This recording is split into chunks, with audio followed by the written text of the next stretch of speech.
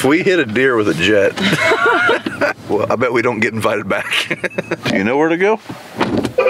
I honestly don't remember. I think I met him in the parking lot when I flew out of here. I'm just here for a good time. Be like a drone, but bigger.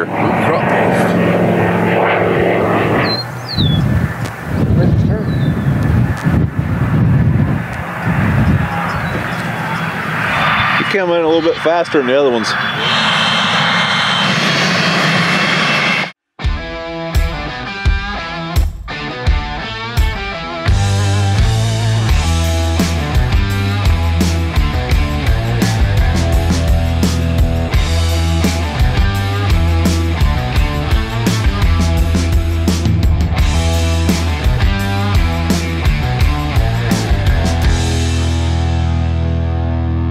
All right, Landon, it's time to go through security. Well, that's the exit, so I'm assuming it's on the other side. Yeah, you can't enter that way. Think we can crop dust with it? I don't know if we could put booms under there. I don't know. I don't know what the jet will do for the, yeah, for the spray. Might be a little too fast. Someone didn't dress for success. Hey, I'm good. Cold's just a mindset. All right, get up there. Get up there. Me? You get Yep. in. Yep, get I'm in. going first, Pappy. That's all you. I'm going in. Oh my goodness. Well, we're in here. That's later. Landon, this your first flight? Oh, yeah. You're spoiled. Yeah. How far can you fly this? I mean, can you go out across the ocean? Hawaii? No, not this one. Not this one. No. This thing might make it to LA if you're empty. Oh, okay, okay. Without refueling, you mean? Or you had to stop and refuel? That was with no weight. Oh. Blow into the manual inflation tubes attached to the vest. Get her figured out? I got her figured out. I don't know if I'm allowed to drink this water or not. What? I'm getting kind of thirsty. I think you can probably drink it if you want. Hey, if you puke. Oh, she's got some torque. Oh, she got a little torque. A little bit of power to it. Yeah, oh shit. Ooh, we are moving now. Oh, we're up. We're up. Oh,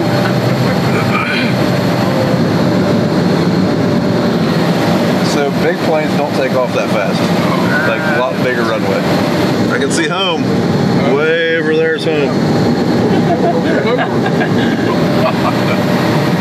Man, everything looks so small. We aren't even high up yet, Landon. I know, it's so much small. Solar farm, a couple thousand feet up, sure is just as ugly as it is on the ground. I didn't know that there. It's one of the many solar farms in the area. Just as ugly. So you may be wondering, what are we doing in a private jet? So our channel sponsor, the logo that plays at the beginning of every video, Chem Solutions. The owner of that company, John, he called me a couple weeks ago and said, hey, are you going to Louisville? I said, yes. Would you like me to pick you up in the plane and come take a tour of the plant? Yeah, I think I would. And so here we are. This is our first experience flying in a private jet. His first experience flying entirely. I don't think Dad's flew for probably 50 years. Have you ever flew? yeah, it's been 45 years. A little bit different? A little bit different. Now, BJ was invited, but BJ and his wife are scared of flights. Or BJ's wife is scared of flying, I think. They're driving down. Got like a conference room in here, and then have some administrative office in here. This is our main area where when we ship out daily, you know, we have all common carriers that come in. So all the stuff that goes out each day comes in here, and then the common carriers, you know, bring it out. We generally have about 5 semi-loads of common carriers go out each day. With each pallet, we have to go to the individual, you know, farms. And farms is the key to our business. We used to have a bunch of trucks, but I found out I was losing money when I thought I was making money off the trucks. Yeah. Since we went over to these common carriers, it's just worked out a lot better and more efficient. So you might see like a roadway truck or something like that? Yeah, like Dorn or Pitt, Ohio's our big one in Ohio, or FedEx Freight. You know, those are our main companies, but it depends on the region in the United States on which one we use.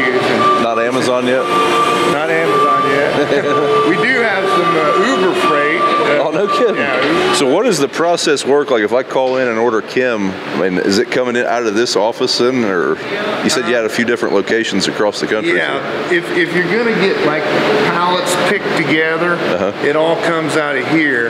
We have warehouses for our totes where we bring that in, and we'll have these, they're basically at freight carriers hubs, and we have the freight carriers, they'll bring them in together. So when it goes to the farm, it all gets shipped together, like all in one packet. So does it get sorted in here then and bundled together? In here, like these pallets, like you can see there, and I'll show you more of, where we have, you know, farmer gets, you know, a bunch of different products going together. We'll sort them here and put them together. So this is our only location that we basically do that. The other locations that we have, we just they pull totes out of, basically, and we get our major products to come in by the semi into those locations. That way we can be a lot more efficient on our shipping that we do. Everything that's in here will go out of here today, and I have 2 shifts, you know, one during the day and one during the night. And at the end of the day, most of the carriers come in, and that's when they load them out.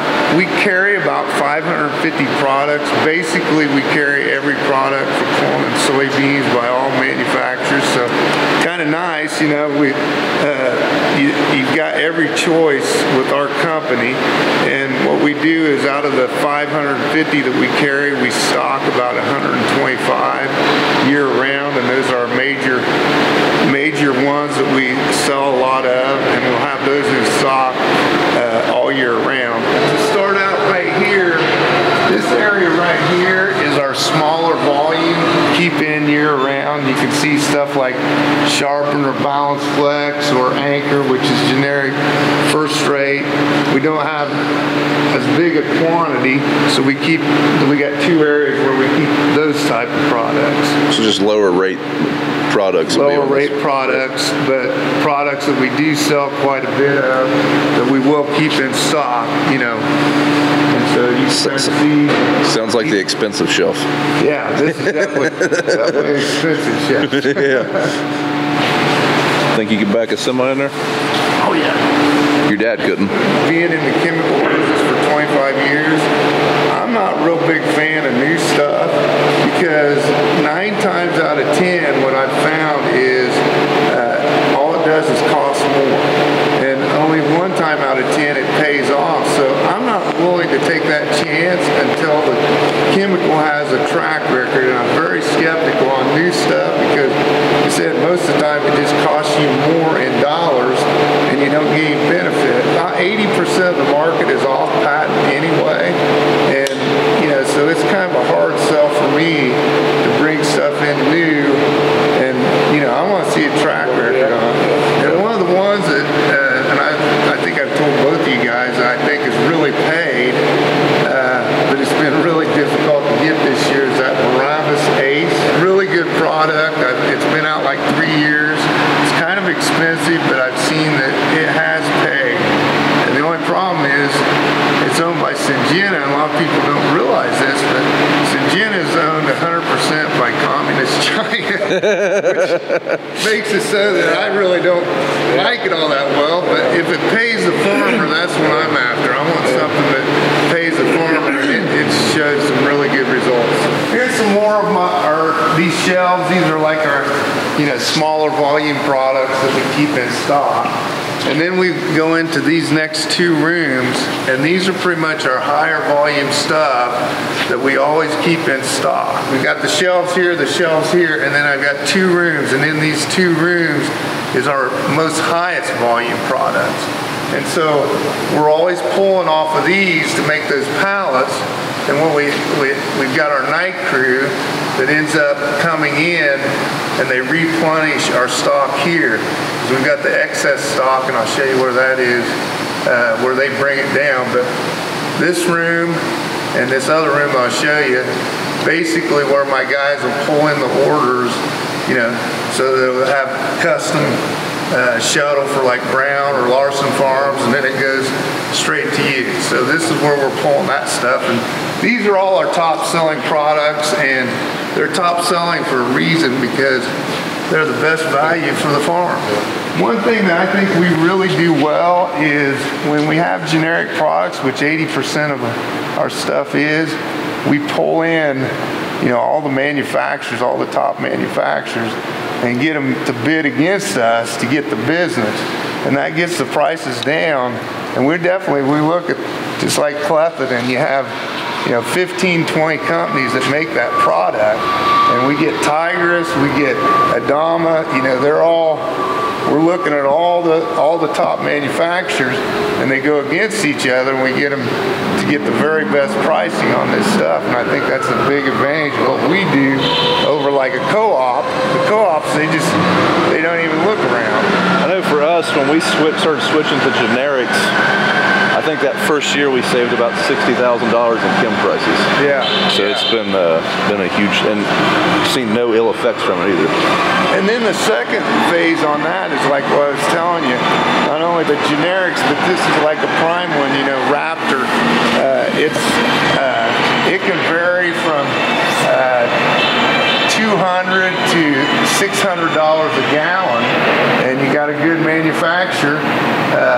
You know, you want to go with the closer to the 200. You know, it makes a big difference. This is our main pulling area, and then we've got another room back here. Is our main pulling area, and like I said, this is where we're putting everything together. You know, during the process to get ready for shipping. So for the non-farmers on the channel, like some of these chemicals that are in totes, do you mind, like, I guess, explaining why, like, it would be more advantageous to buy a chemical in a tote versus on a pallet of jugs?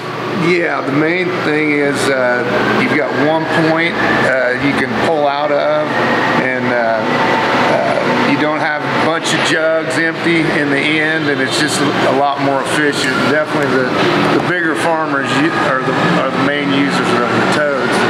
Each one of these toads, on average, they'll do like over 1,000 acres. So you know, you can see as you go through how many thousands of acres that we're representing here, which is a bunch. Yeah. We have about, I believe, about 5% of the U.S. market now. Okay. Yeah. So things like we use in totes would be like glyphosate, 2,4-D, AMS. So things that we're using a lot of. Like you said, some of the smaller rate stuff that we've seen on that first shelf, we're not going to be getting a tote of that. How long did it take to get this down? I mean, you say you've been in it for 25 years. I mean, it seems like everything runs like a well-oiled machine now. Yeah, I mean, you know, it's just a matter of learning, you know. How many states are you guys in now? 42 out of 48. Okay. Don't think they have many corn and soybeans in those 6 states, but that is a door. so these are guys that are picking up in truckloads and the products that we move in and out in truckloads.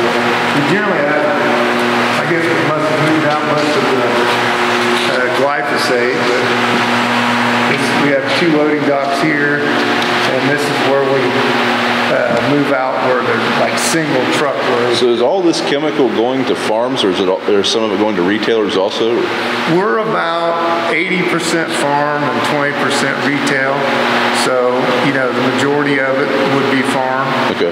Just trying to think of how to convey how many acres worth of product we just seen. It's a lot. Now, some of that product's going to be mixed with other products we're seeing, but there's a lot of acres worth of chemical in there. I mean, a lot. This is kind of a holding area for the orders that have got extra stuff that are going with it. You know, so this gets cleaned out about once a week. We could farm a lot of acres with this much chemical, Dad. I think it should be. 12 employees running all place. 12 employees. Very efficient company. One end of the building to the next. Holy cow. But these are basically all orders that are just in holding. Later shipped in holding. So once they get them made, they bring them up here. They'll have your name on it. Landon, go find the Brown Farms one. If it's in alphabetical order, I'm assuming it's that way. So how we organize these up here, we group it into weeks of the month. So 1st, 2nd, 3rd, 4th, 5th week of March, 1st, 2nd, 3rd, 4th. And then we have rows. And then we have our night crews for that week. They'll bring them downstairs, and then we go out here. But There's an elevator over here that forklifts ride on. That's crazy. How many square foot of warehouse space do you have here? About 500,000 square feet here in Indianapolis. That's a fair amount of space. About square feet. So for reference, the building we're building is 14,000 square feet. I've fit in here a few times. Also, there's another loading dock up the second story. On each end of the building, it's got like 20. And that's not in our space. It's actually in the fellow leasee's space, but we're friendly with them. And actually, we let them store stuff. This is actually our space. We let them store their stuff in here in exchange for, you know, them letting us use the loading dock. So it's a good relationship. Pays to know your neighbor. Yeah, definitely. Yeah. Basically, all of this space right here is dedicated to is protecting the farmer and, you know, so making sure that they get the product come spring. If they're, because a lot of guys, they pay in December and they want it in the spring. So you can 100% sure, make sure that it's here and they've got it. Like if we'd ordered glyphosate last year and then glyphosate got scarce and we didn't take delivery of it, it's sitting up here with all these other totes. So that is pretty comforting to know. Yep. And it's like fertilizer. A lot of guys last year were, it better be on our farm right now or we're worried we won't have it. Don't have to worry about that here. Well, definitely they know, know by looking here, if they've got it with Ag Chem, it's going to come. And, you know, we keep it here. Jacob does a great job of putting the names and organizing all this stuff. And we know exactly where it's at. And when that time comes, we'll just roll it down to the downstairs and get it out of here. We've been gaining every year for the last 25 years. And of course, you know, the hallmark is a repeat customer. And we have really strong repeat customers, over 3,000 farmers in the United States, and they just keep buying, probably for a good reason. You know? Yeah. I know anytime that we've called and talked to you and had a question, I mean, I've always enjoyed our conversations, like you say, extremely knowledgeable on every herbicide, insecticide, and fungicide you can imagine. So everything will be turned around in 4 months. Everything, and that's the longest period. Generally, it's, you know, a 30-day turnover. Wow. So when they ask me if you have new chemicals, yeah, we have new chemicals because we wouldn't get it in if it wasn't going to move. I know it seems like some of the big retailers will say things like, "Oh, that's old chemical" or anything like that. Right, but we never have any old chemical, and the only thing I have in inventory is something that we're moving a lot of. So every one of these pallets will be moving in the next 4 months. That is crazy. That's a lot of forklifts. So John, what happens if a forklift driver punches a hole in one of those totes?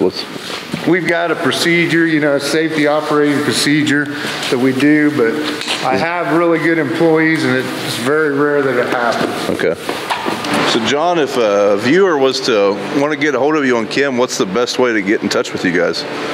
The best way is by phone, and go to the website, and which there's a link to that in the description. Yeah, and call, because you know, actually our web prices, we don't stay as up to date, and if you're closer to our hubs, you can get cheaper prices. So the best bet is to call on the phone to get the so like the flyer circuit. Didn't you guys used to put out a flyer every now and again, or every 6 months or so? Is it pretty up to date, or still call for final prices? The flyer is more up to date. The problem has been with the mailing system here lately. It takes forever to get those out. Yeah. So we've been doing less and less of that because the mailing has been, you know, so slow. Right. Okay. All right. On to Indy we go. So are we about 420 mile an hour then? Yeah. Okay. Yeah. Down low. Yeah. It gets faster up top. Yeah, he was saying coming back from Colorado, you hit 590 or something like that. Yeah.